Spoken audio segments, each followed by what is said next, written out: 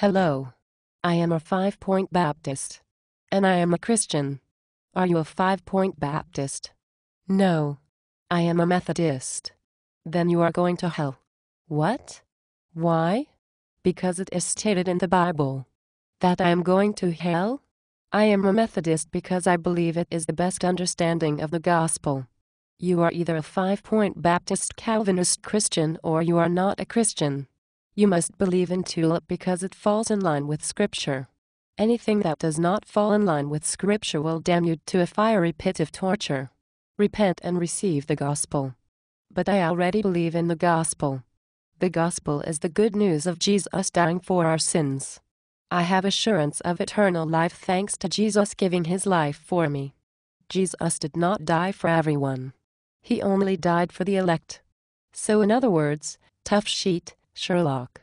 He did not die for your sins, but for the sins of the elect. I am part of the elect, therefore, I am saved. And you are going to hell. But what about John 3:16? God so loved the world that he gave his only begotten Son to die for us. The text does not mean that translation means because the translation is in English. The original text was more narrow in meaning.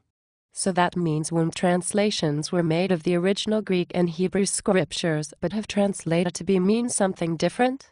It does not mean world the way it really means. Yes.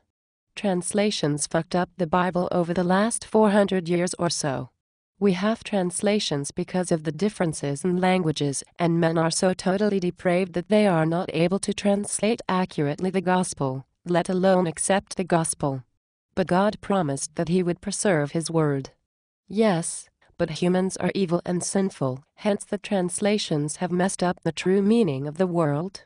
You must also look at it in context. Okay, I'm not sure I agree with your understanding of Scripture. However, we are brothers in Christ. You are not my brother in Christ. You are my enemy. Jesus did not come to bring peace, but the sword. Jesus came to bring salvation for both the Jews and the Gentiles. Yes, but only if the Jews and the Gentiles are part of the elect. That sounds really dogmatic. Christianity is by definition dogmatic, but it's not dogma in the way the Catholic Church uses it. The Catholic Church follows a religion. We have a relationship with God. Okay, so if it's dogmatic, and my understanding of the gospel is incorrect, then does that mean that my understanding of the gospel will send me to hell? Yes. You will go to hell if you do not follow the correct doctrine of true, biblical Christianity. But what about babies, Roman Catholics, Eastern Orthodox Christians, and people who don't have access to the gospel and have never heard of Jesus? They will go to a fiery pit of eternal torture. Okay, that makes me uncomfortable. The gospel is supposed to make you uncomfortable. That's not what's making me uncomfortable. 6. It's your absolutely dogmatic insistence that I must follow Christianity your way or I will go to hell. God predestined who will be the elect and who will be damned to a fiery pit of hell. Okay, you're pushing it. If what you're saying is true, then how God be a God of love? How God a loving God? God only loves the elect. You are not part of the elect. You will burn in hell, you heathen.